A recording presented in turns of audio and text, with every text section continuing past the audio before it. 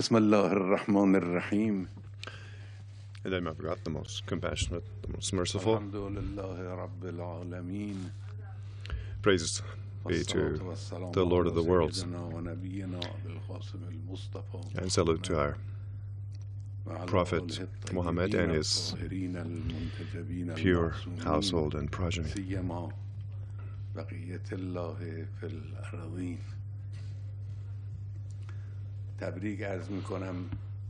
Felicitations to all the respected viewers, the Iranian nation, and the entire great Islamic community. The occasion of the auspicious occasion of the birth anniversary of the great Prophet of Islam, Muhammad, peace be upon him, and also the auspicious birth anniversary of Imam Jafar Sadiq. This is a great Muslim festivity, and it just laid the groundwork for the appointment to prophethood of the Prophet. That's the greatest and epical history-making point for humanity ever. So hopefully this festivity and Eid occasion will be a great blessing to all Islamic community, the Iranian nation. Also for human community, it would be a source of multitudes of blessings. Well, today we have three occasions concurrently, one being the auspicious birth anniversary of the Prophet endeared Prophet of Islam, and his grandson Imam Jafar Sadiq. We have another occasion, the beginning of the Unity Week, which is also of paramount importance. We also have the 13th of Aban, Iranian calendar, that falls on November 3rd. That's the day of fighting the global arrogance. Now, regarding each of these, I will make a few points and comments addressing the Iranian nation. As for the great Prophet of Islam, peace be upon him, there are many Quranic verses. Some of them very clearly deal with and has to do with what's happening in the world today now. As if when you're reading those verses, it's as if those verses have been revealed to the Prophet for mankind living at this time and age. One of them is this verse in the Bara'at chapter that says in Arabic, "We appointed a respected person from among yourselves who is kind to and compassionate to the faithful and believers." The first two statements of the verse addresses the entire human community. And in the following verse, it says, "O people, I'm a prophet descended upon you." That's the entire humanity that's being addressed by Prophet of Islam. So these two statements are really important. That means the person who is respected, the person who the suffering of human being costs the Prophet dearly. So he suffers from your suffering.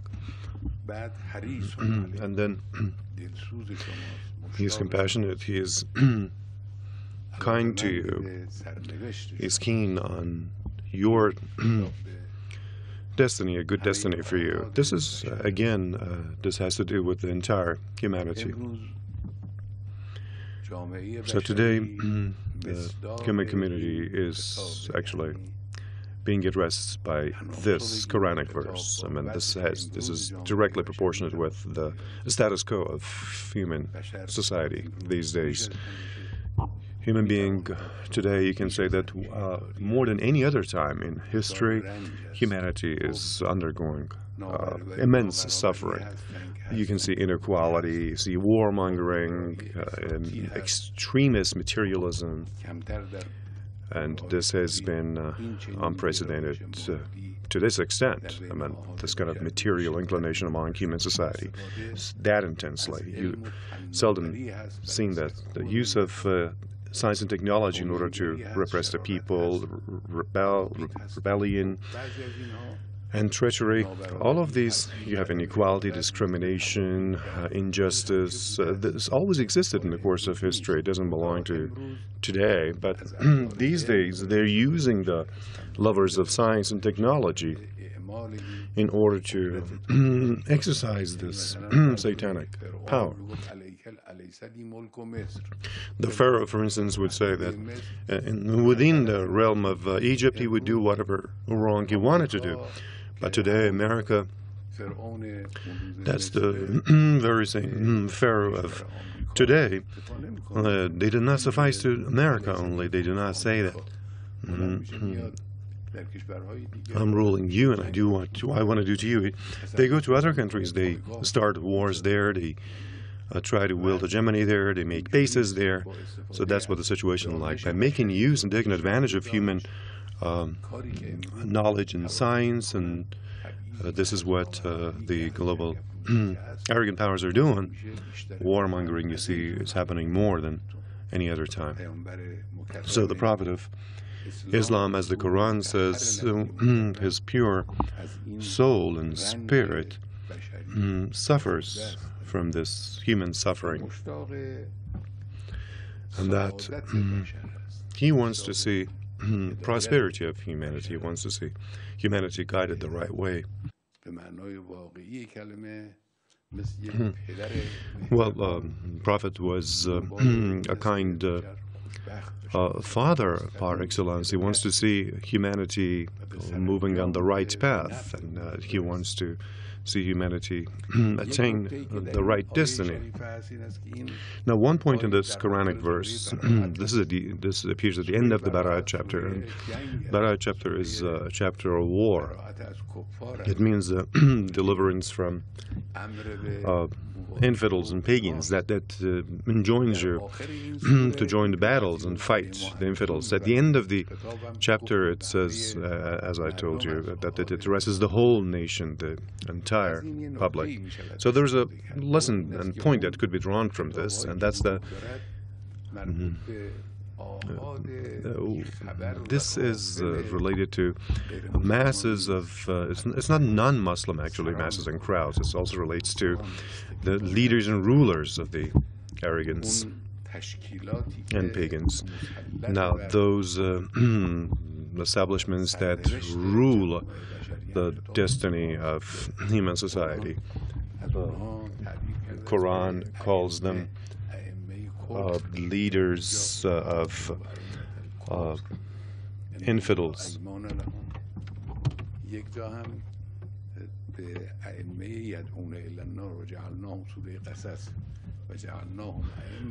Well, that's what the Quran says in Arabic, that they are leading the people toward the hell and inferno. That's what they're doing, those leaders and rulers. So that intensity that the Quran, in the face of pagans and infidels, that's what's expressing about these people. So the masses of non-believers and infidels, those who, and actually those who are following justice, those who have no antagonism and no ill wishes, they are those who are being addressed by that graceful statement that says Prophet suffers from your suffering. Now, today the enemy of the Islam, the main enemies are those leaders who invite the people to hell. These are the global arrogance and the world Zionism. These are the ones that are actually fighting and confronting Islam with full force. So the last demonstration of this antagonism was what you saw happen in Paris last week, unfortunately. That was a horrible performance in Paris that should be contemplated upon. Well, there was this caricature. Well, a caricaturist did something wrong, and then they cursed the Prophet of Islam in the language of drawing a caricature. Well, it doesn't mean that an artist has gone awry and has done something wrong. That's not only this point. It's not confined to this. It's not behind this. There are some hands and gloves. And what's the reason for this? The reason is that you all of a sudden see that in defense of this let's say some normal artwork, a president, for instance, head of a government, stands by that, and some other governments go for its support. That means there are people behind this. It just merely doesn't mean that this is an art of France that has faced decadence and reached this point. It means it's policy. It's the establishment that's backing and advocating this wrong deed. So the political figure goes there and expressly announces his advocacy for this. Well, you are saying that this man has killed a person. So, okay, for the victim, you can sympathize with the victim. You can feel sorrow and regret. So why do you get these caricatures posted everywhere and installed somewhere? And you assert your open support for that. This is a bitter incident. It's this is a horrible thing that's happening at the level of a government. It just does not mean that there was only an artist or a caricaturist who did this. That's not all about it. Last time when the same thing happened, we saw the same story, the same saga. Again, there were some political figures and personalities who came to the fore, and they supported that move.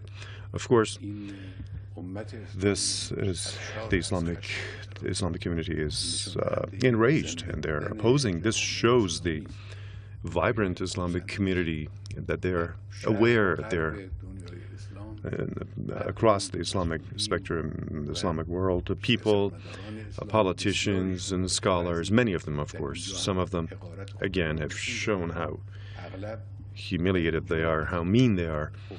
Of course, the majority of Muslims and Muslim scholars and politicians, they have defended the Islamic identity, the Prophet of Islam, and they have expressed their outrage. This shows that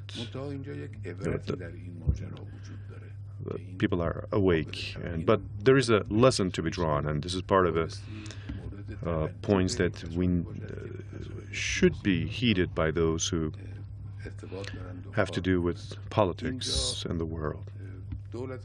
So the French government here relates this to human rights and to different kinds of freedoms and so on and so forth. This is where you should contemplate and learn.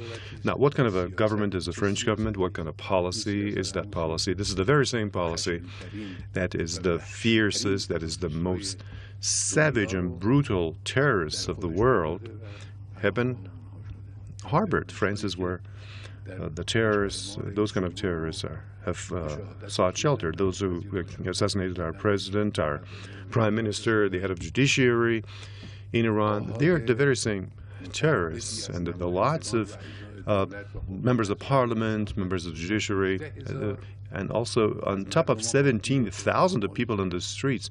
That's based on the statistics that we have available. People in the street, they martyr them all. These are not average terrorists. And where do they harbor? France, Paris. And these people are talking about human rights and freedoms. Now, the very same government, well, when it comes to Saddam, like a ferocious wolf, we can call him, this government offered him the greatest assistance during the Saddam-imposed war. You cannot say it was greater assistance compared to other foreign countries, but one of the largest contributors to the Saddam war against Iran was France. Advanced weaponry, advanced fighter jets, and military hardware. That was what France provided that ferocious wolf with, and they simply acknowledged that they had done the same thing. they didn't feel embarrassed about it. So that's how they dealt with terrorists. And regarding their own people, the way they behave toward the middle, you see on Saturdays, you remember the past 1 year, they haven't. You saw what the way they behaved, compassionate, the most merciful. Praises be to the Lord of the worlds, and salute to our Prophet Muhammad and his pure household and progeny.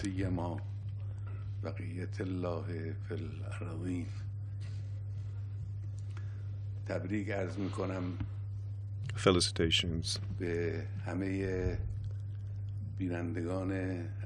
to all the respected viewers, the Iranian nation, and the entire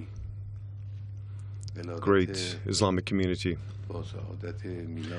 The occasion of the auspicious occasion of the birth anniversary of the great Prophet of Islam, Muhammad, peace be upon him, and also the auspicious birth anniversary of Imam Jafar Sadiq.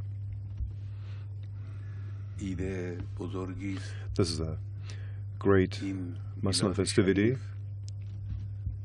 and it just laid the groundwork for the appointment to prophethood of the Prophet. That's the greatest and epical history-making point for humanity ever.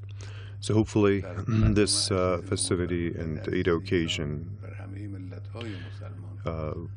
will be a great blessing to all Islamic community, the Iranian nation. Also for human community, it would be a source of multitudes of blessings. Well, today we have 3 occasions concurrently, one being the auspicious birth anniversary of the Prophet endeared Prophet of Islam, and his grandson Imam Jafar Sadiq. We have another occasion, the beginning of the Unity Week, which is also of paramount importance.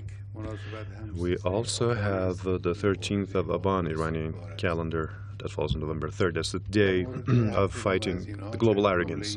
Now, regarding each of these, I will make a few points and comments addressing the Iranian nation. As for the great Prophet of Islam, peace be upon him, there are many Quranic verses. Some of them very clearly deal with and has to do with what's happening in the world today now. As if when you're reading those verses, it's as if those verses have been revealed to the Prophet for mankind living at this time and age. One of them is this verse in the Bara'at chapter that says in Arabic, "We appointed a respected person from among yourselves who is kind to and compassionate to the faithful and believers." The first 2 statements of the verse addresses the entire human community. And in the following verse, it says, "O people, I'm a prophet descended upon you." That's the entire humanity that's being addressed by Prophet of Islam. So these 2 statements are really important. That means the person who is respected, the person who the suffering of human being costs the Prophet dearly. So he suffers from your suffering.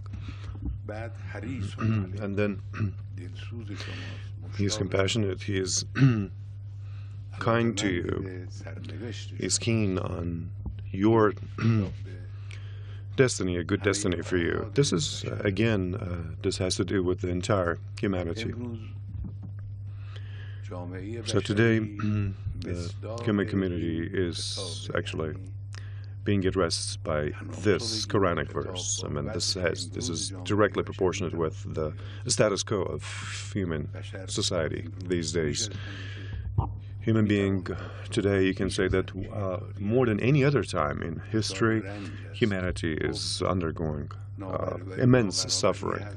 You can see inequality, see warmongering, extremist materialism, and this has been unprecedented to this extent. I mean, this kind of material inclination among human society is that intensely. You seldom seen that. The use of science and technology in order to repress the people, rebellion, and treachery, all of these, you have inequality, discrimination, injustice. This always existed in the course of history. It doesn't belong to today, but these days they're using the lovers of science and technology in order to exercise this satanic power. The Pharaoh, for instance, would say that within the realm of Egypt, he would do whatever wrong he wanted to do. But today, America, that's the very same Pharaoh of today. They did not suffice to America only. They do not say that I'm ruling you and I do what I want to do to you. They go to other countries. They start wars there. They try to wield hegemony there. They make bases there. So that's what the situation is like. By making use and taking advantage of human knowledge and science, and this is what the global arrogant powers are doing. Warmongering, you see, is happening more than any other time. So the Prophet of Islam, as the Quran says, his pure soul and spirit suffers from this human suffering, and that he wants to see prosperity of humanity. He wants to see humanity guided the right way. Well, Prophet was a kind father par excellence. He wants to see humanity moving on the right path, and he wants to see humanity attain the right destiny. Now, one point in this Quranic verse, this appears at the end of the Bara'at chapter, and Bara'at chapter is a chapter of war.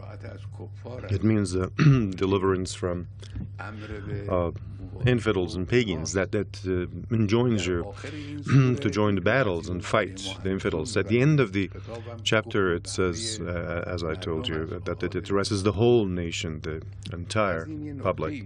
So there's a lesson and point that could be drawn from this, and that's that this is related to masses of, it's not non-Muslim actually, masses and crowds. It also relates to the leaders and rulers of the arrogants and pagans. Now, those establishments that rule the destiny of human society, the Quran calls them leaders of infidels.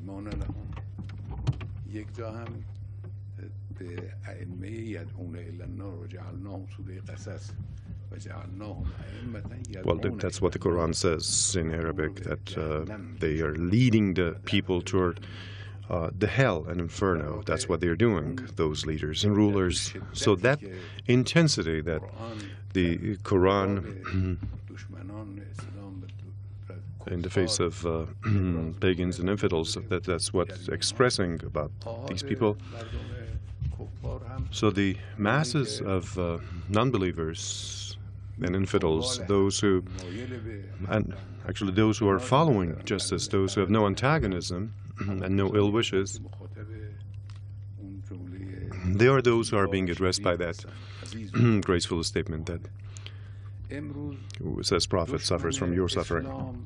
Now, today the enemy of the Islam, the main enemies are those leaders who invite the people to hell. These are the global arrogance and the world Zionism. These are the ones that are actually fighting and confronting Islam. with full force. So the last demonstration of this antagonism was what you saw happen in Paris last week, unfortunately. That was a horrible performance in Paris that should be contemplated upon. Well, there was this caricature. Well, a caricaturist did something wrong, and then they cursed the Prophet of Islam in the language of drawing a caricature.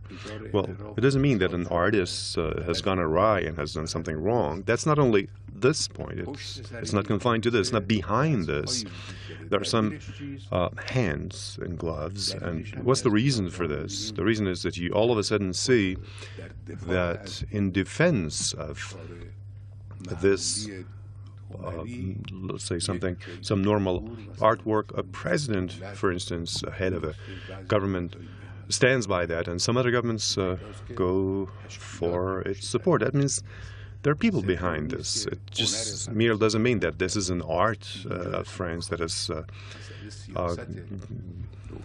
faced decadence and reached this point. It means it's policy. It's the establishment that's backing and advocating this wrong deed. So the political figure goes there and expressly announces his advocacy for this. Well, you are saying that this man has killed a person. So, okay, for the victim, you can sympathize with the victim. You can feel sorrow and regret. So why do you get these caricatures posted everywhere and installed somewhere, and you assert your open support for that? This is a bitter incident. It's this is a horrible thing that's happening at the level of a government. It just does not mean that there was only an artist or a caricaturist who did this. That's not all about it. Last time when the same thing happened, we saw the same story, the same saga. Again, there were some political figures and personalities who came to the fore, and they supported that move. Of course, this is the Islamic community is enraged, and they're opposing. This shows the vibrant Islamic community, that they're aware, they're across the Islamic spectrum, the Islamic world, the people, politicians and scholars, many of them, of course. Some of them, again, have shown how humiliated they are, how mean they are. Of course, the majority of Muslims and Muslim scholars and politicians, they have defended the Islamic identity, the Prophet of Islam, and they have expressed their outrage. This shows that people are awake, but there is a lesson to be drawn, and this is part of the points that we should be heeded by those who have to do with politics in the world. So the French government here relates this to human rights and to different kinds of freedoms and so on and so forth. This is where you should contemplate and learn. Now, what kind of a government is the French government? What kind of policy is that policy? This is the very same policy that is the fiercest, that is the most savage and brutal terrorists of the world have been harbored. France is where the terrorists, those kind of terrorists have sought shelter. Those who assassinated our president, our prime minister, the head of judiciary in Iran, they are the very same terrorists. And there are lots of members of parliament, members of the judiciary, and also on top of 17,000 of people in the streets. That's based on the statistics that we have available. People in the street, they martyr them all. These are not average terrorists.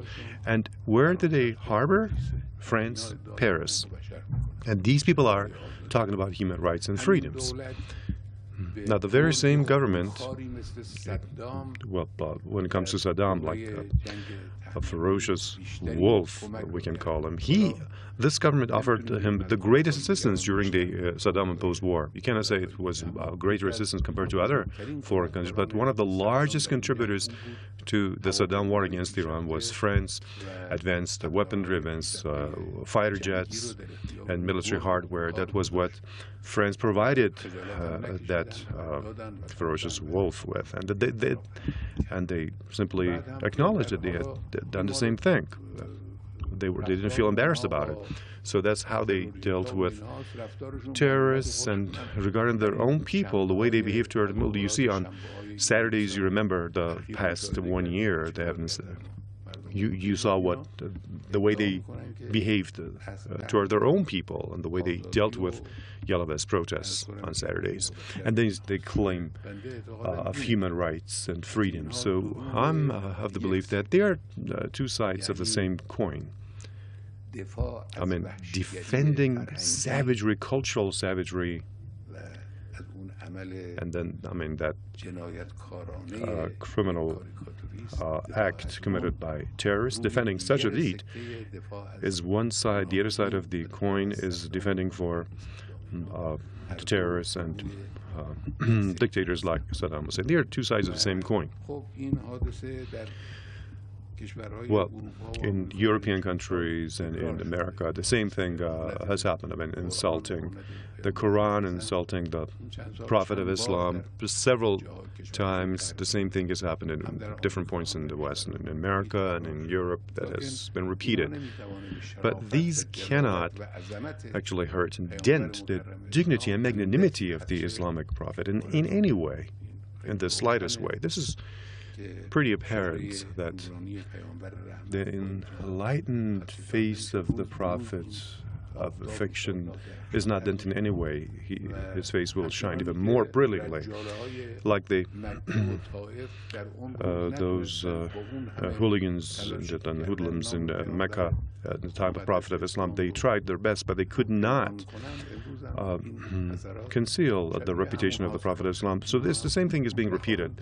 History is being repeated. These people these days, they cannot do anything about it. I mean, they cannot do anything. They cannot harm the Prophet of Islam in any way. But there's only one point that we should notice, and that this is an indication of the nature, the brutal nature of the Western civilization. This indicates the fact that this civilization, this culture, inherently, this is modern ignorance, actually, that has to do with oppression and savagery and brutality.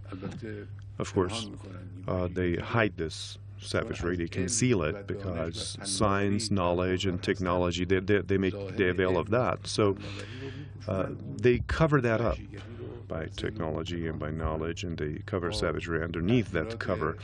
And they they wear this human face, and they wear perfumes, they wear ties, and they try to appear neatly, and they dress up to the nines, but they try to cover those savagery and brutality underneath all this facade.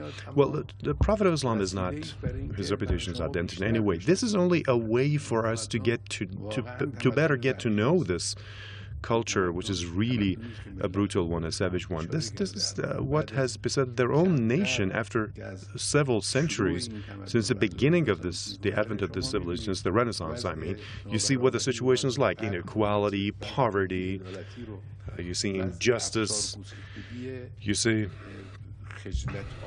the embarrassing moral decadence that you see in corruption in Europe and in America and the followers. You can see what's happening there. This is the nature, this is inherent in this civilization. So let's go to the second point, the Unity Week. Well, I believe that today, more than any other time, the significance of this great initiative of the late Imam Khamenei is being evident to us. And the day when the late Imam Khamenei designated the Week of Unity, and he stressed the unity among Islamic denominations in their directions and their social and cultural standpoints. That day, lots of those people who were addressed by this message, at that time, they could not feel how significant this message was. We can make a mention of some of the leaders of Islamic countries. They did not comprehend how important the message was. Many people did not comprehend this, did not get the message. Many of them just had some ill wishes, and they just simply wanted to ignore it. So today we just come to realize how significant that message has been, what's happened today, all these different kinds of divisions and differences that you see among Muslim countries, these horrible incidents that has happened in some countries, like in Syria, in Iraq, in Libya, in Yemen, in Afghanistan. Now, what's happened in these countries, when you look at those incidents, you see how significant unity was among the Islamic countries and how valuable a blessing that has been. That's what the late Imam Khomeini asked for. If unity had existed, lots of these, what happened would not happen today. So many things that's happening and that's besetting the Muslim world, especially part of the Muslim community in this world. What's happening is catastrophic, partly. The issue of Palestine, the cause of Palestine was faded away. The treacherous move, the humiliating move of normalizing relations with the Zionists, that was launched. Well, all of these are the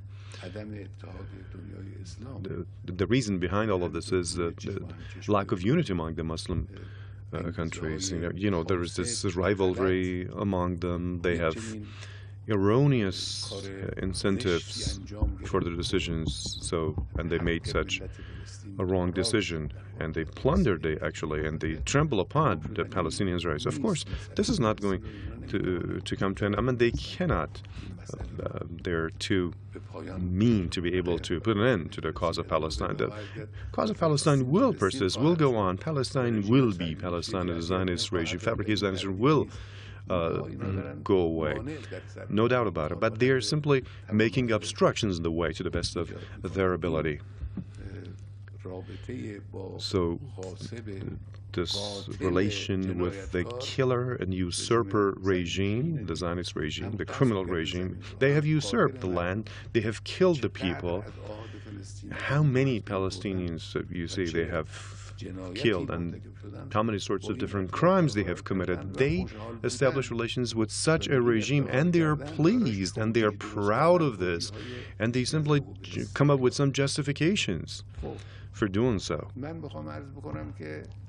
So the point I want to make is that this initiative, unfortunately, many Muslim countries and many audience, they did not understand how significant that was, but the enemy did so. The enemy realized that this recommendation of the late Imam Khomeini, that's unity among Islamic denominations in their policies and strategies. They can keep their own faith, their own ideologies, whatever way they believe in. They can have their own rituals, their own special way.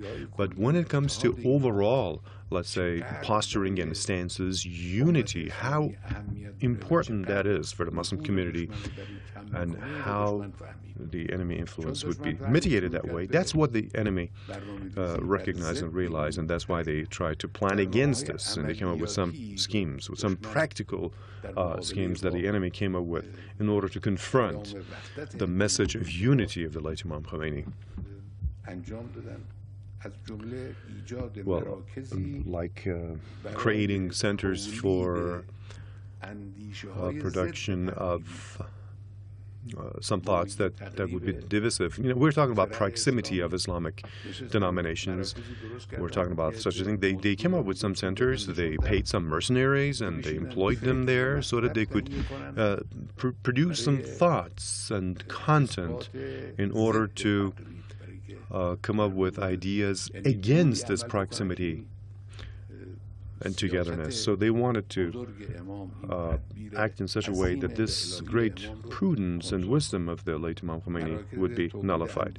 So they had think tanks acting against this, and they created takfiri groups like this, the Daesh terrorist criminal group. And this is what the enemies of Islam created. Americans themselves confess. If we had made a claim, of course, we had some information, we were informed, but if we had informed it, they would cast it out. But they themselves came up with a confession. I mean, those in the administration, when Daesh was created, they confessed, and also later on, the next administration, this person who is now at the helm of the White House, he expressly said that they themselves have created and have given rise to Daesh, and they supported the mercenaries in the region, the government, their cronies in the region. They were paid, they bought them weapons, and they gave them different kinds of facilities and possibilities.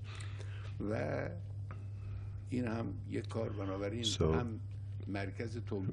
they created think tanks, they also created terrorist groups and elements, and also those elements who did not know, actually didn't want to actually enter this game. They caught them by surprise, and unknowingly those also got involved, and they were enraged, and they made them, they set them off against one another. I mean, all of a sudden you see that in a certain country in our neighborhood, a scholar goes to the podium and then insults the other denomination, and then he goes to the British embassy and takes shelter there. I mean, this is what's happened just recently, and such a thing, we have so many instances like this. So they force the people to enrage the people and to set the people off against and pit them off against one another and create division. Well, they asserted that they have done that themselves.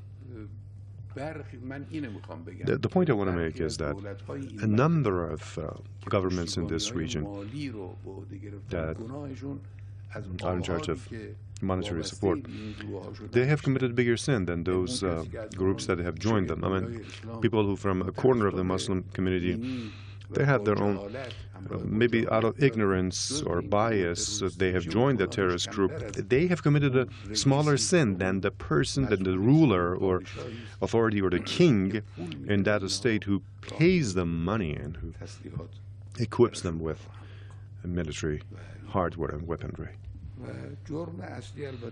Of course, the main crime is attributed to Americans. In takfiri, for example, operations, the main crime is should be attributed to Americans. Of course, there were some others. The Saudis also, they paid them and they supported them. In addition to committing this crime, the Americans also committed another crime, and that is that under the pretext of their presence in the region, they took soldiers to their army all the way to Afghanistan. They deployed forces to Syria and other parts of the world. Some other countries also, they had been trying to deploy forces there, like Iraq, for instance. Of course, Iraqi youths will not allow that to happen because they have their own rightful decision that will prevent Americans from infiltrating there. But that's the scheme that they have in their mind, and they want also to find a footstep there. Whatever they went, they took with them instability and destruction. You could see in these countries, the infrastructure was destroyed, civil war was created, insecurity was perpetuated. They're engaged, the governments in the states, in different things so that they would not be able to do their main jobs. So this is they destroyed the whole generation. So in our opinion, Unity Week is really of the essence, and Muslim unity is the cure to many ailments and ills of the Islamic Muslim community. And this catastrophic Yemen war that you see, it's been 5 years they have been attacking this innocent people. They're killing them in bazaars and schools, at homes, and in public places. They're being bombarded, and this is not a trivial thing. This is a significant thing. You know, Saudis have been really acting brutally in Yemen. Or the issue of Palestine. I mean, you have a number of mean and humiliated states that they have turned their back when they made a mockery of the Islamic community, and they actually, in their own whims and wishes, they ignored the cause of Palestine, and they stood by the side of the occupier and the criminal. On the back of unity of Muslim community, all of this would be addressed without a shadow of doubt. The problems and issues of Muslim states and Muslim nations. There are lots of, multitudes of problems, from Kashmir as far as Libya, where you see problems everywhere. So hopefully, on the back of Muslim unity, all of these issues could be addressed. Okay, that was the second issue, the Unity Week. Now, as for the 13th of Aban, or November 3rd, interestingly, 13th of Aban, that's the day of fighting the global arrogance, is concurrent with the birth anniversary of Prophet of Islam. And we have this Quranic verse that Muhammad is the messenger of God, and whoever is with him, they are kind among themselves, and they are harsh against their enemies. This is what you see, this great move by our views. And the 13th of Aban, or November 3rd, is the day, the manifestation of the fight against global arrogance by the Iranians. It was not only an issue of an embassy thing. It was a great thing that was done, a symbolic move and fight against global arrogance. Now, the U.S. establishment is an arrogant one, is an imperialist one, and it's a source of lots of treachery, lots of evil. That's what it's warmongering, it's terrorist, it nurtures terrorists, it's interventionist, it's corrupt, it's seeking monopoly. This is, when we talk about global arrogance and imperialism, this all these ills you could envision within it. So battling such a thing, such a phenomenon, is exactly tantamount to being wise. Well, some people say, no, this is unwise, this is not sagacious. That's not true. This is exactly the wise thing to do. I mean, surrendering to and bowing down to is actually unwise. And we never initiated things. I mean,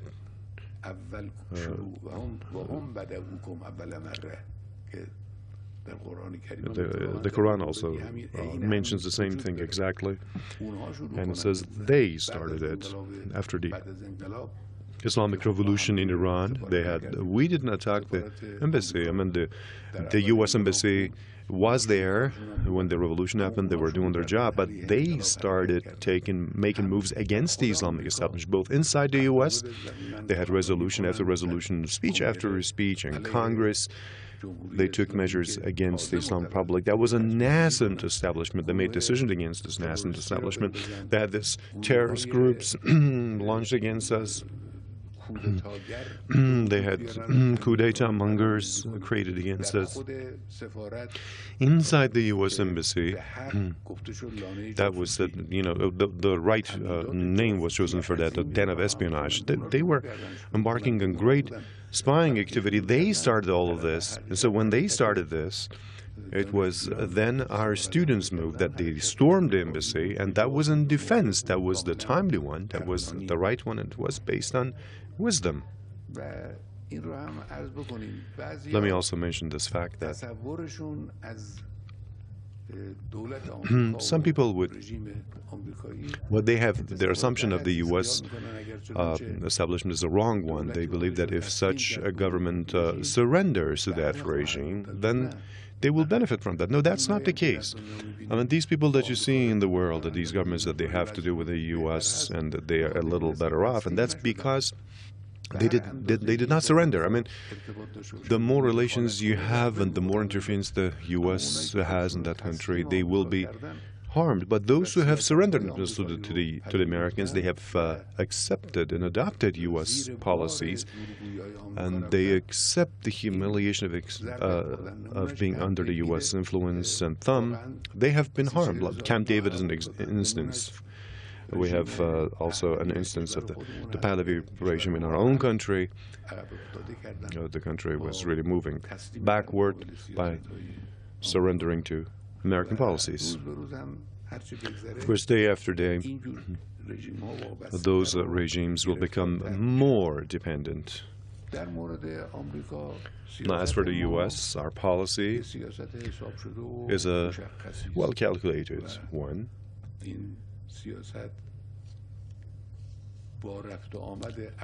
And this policy does not change with people being replaced, taking power. Well, today we have the elections in the U.S. Now, some people is talking about what's going to happen if this person or that person comes to power. Well, things may happen. Well, yes, but it has nothing to do with us. I mean, it will not impact our policies. We have our own clear-cut and well-calculated policies, and it doesn't make any difference who takes office. I mean, but when you look at their own situation, you see, it's really interesting to watch. The president, the incumbent president, and he is going to hold the election.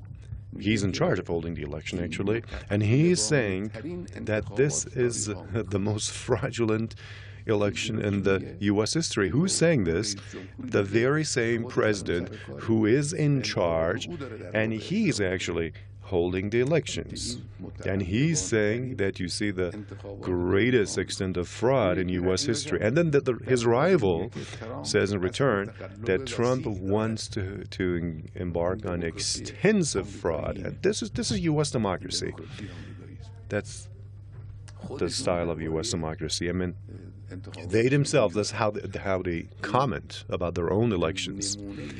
And this shows the ugly face of liberal democracy within American society. Now, regardless of who is going to be elected, now this one or that one could be voted for, it will be clear today. Now, one thing is certain, and that's the political, moral, and social decadence of the U.S., no matter who is elected.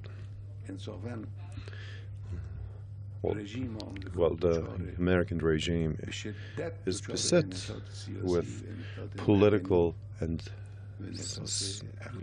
civil decadence, and a moral one also. This is not an interpretation. This is not an interpretation. This is what they themselves are confessing to. This is what they are uttering. These are their own speakers, their own writers and authors and spokespeople, their own think tanks inside America. These are the comments that they are making. In the past years, they have written a number of books, and they have sold out in the U.S. Some of those books, they reveal some facts. One of those books that was translated into Farsi, I just read that one. It's replete with all signs of this decadence that I'm in. I mean, if you read that book, from the very beginning to the very end, it shows, the whole thing that it shows is the decadence of the U.S. establishment. I mean, the moves that the U.S. president has taken and his actions. This empire will not last long. I mean, when they come to this point, when politics when the regime reaches this point, they will not last so long. They're on their last legs. Of course, some of them will make the U.S. feel that destruction maybe sooner, some of them later. But that's the fact. Well, their animosity against us is because that we do not accept and surrender to their, recognize their dominance, because we did not give up to them, because we did not accept their policies in the region, the policies toward Palestine. That's what we rejected. Their brutal policies we did not accept. That's why they're antagonistic. And this will go on. This antagonism will persist. And the only way to remove this antagonism is that we do something to disappoint them. I mean, we should, the Iranian people, the government of Iran should do things in such a way, we should come to the point to disappoint the other side. And they should be discouraged from dealing a heavy blow. We need to strengthen ourselves. I've repeatedly told our people and also officials in the meetings that we have, working meetings or private meetings that I have had with the authorities. I have mentioned this point that what's needed is that the real power, true power, is what we need to strengthen within ourselves. People should be stronger, then the enemy will be despaired. Of course, the people have pulled up great resistance, stiff resistance, really. We had the sanctions problems and its impacts and ramifications. The people have really withstood all these problems.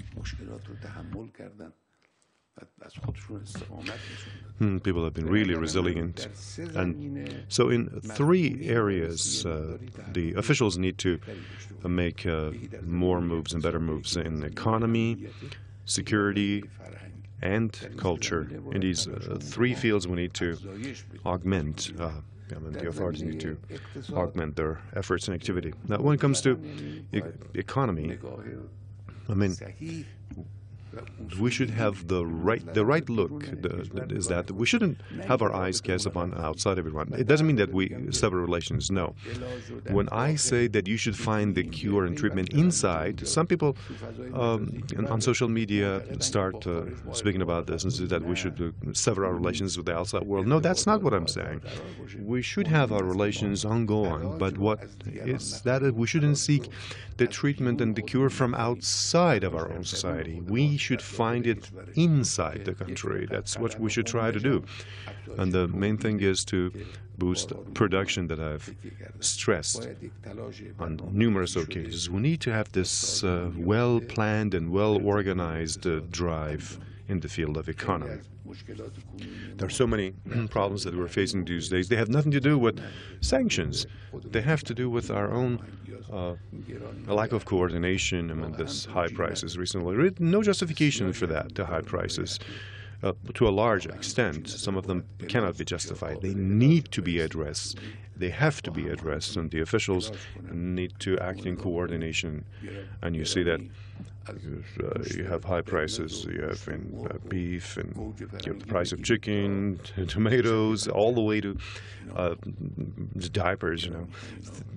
So high prices can be seen without any good reason for this. I mean, no justification for that. And you have all those goods and commodities out in the market on the shelves. Everything is available there. I mean, if the Ministry of the relevant ministries and government bodies, some other organizations who have to deal with these customs and others, they need to join hands, they need to cooperate, and they need to tackle the problem. All of these could be addressed and controlled. So on the back of coordinated management and coordination among different government bodies, the problems could be addressed. Now, as for security, when we're talking about, of course, foreign security, the country needs to be equipped with defense capabilities. You see drones, fighter jets, and missiles. That's what we're engaged in. This brings you security. It causes the country not to be targeted by the enemy. The enemy will never feel feel like attacking or invading the country if you're strong. Well, you cannot address all the problems by making missiles. Some of the problems have nothing to do with missile building, but many of the problems have to do with these very same defensive equipment. As for internal domestic security, our intelligence apparatus should be vigilant and careful about infiltration of the enemy and their penetration into different bodies. That's the main problem that they should be careful about and cautious. So, culturally speaking, also cultural authorities need to make attempts, and they should be wise attempts. Sometimes we may do a lot of cultural work, but they should be smart. We got to know what to do in what area, which activity suits best in what environment. If we do act like that, then I would leave these three categories: economy, security, and culture. These are the basic fields on the back of vigilance, coordination, and cooperation. Hopefully, things should be addressed. Officials are working. They need to act more seriously. And the last point being regarding this war that's happening in our neighborhood, unfortunately, between two neighbors, Azerbaijan and Armenia. This is a bitter incident. I mean, it threatens regional security. It's not good for our country either. So, as soon as possible, it should come to an end. Of course, territories of Azerbaijan that have been occupied by Armenia, they need to be liberated. All those lands should go back and return to Azerbaijan Republic. That's the main condition. Well, that land belongs to Azerbaijan, the Republic of Azerbaijan, and to liberate those lands, Azerbaijan is entitled. Those lands need to go back to Azerbaijan. Of course, the Armenians who are residing in those territories, they need to be provided with security. International borders should also be respected. I mean, the two sides should respect the borders of countries. No aggression should be made against them. So international frontiers should also be there. And terrorists should not be stationed near our borders, as we have in our reports. Of course, some people are denying this, but we have reports that are reliable that a number of terrorists from here and there have pitched in. If they are close to borders, if we feel threatened, we will act accordingly. Definitely will act decisively, so they shouldn't approach our borders. Hopefully, all Muslim nations and the nations in the region and human society, the entire human society, will get rid of all these problems and issues. And the dear, respected people of Iran, on the back of this auspicious birth occasion and the pure soul of the late Imam, the Imam Sadiq, and the pure soul of Prophet of Islam, hopefully we will be awaiting bright days in the near future. Hopefully this future is around the corner. And that's the end of this speech.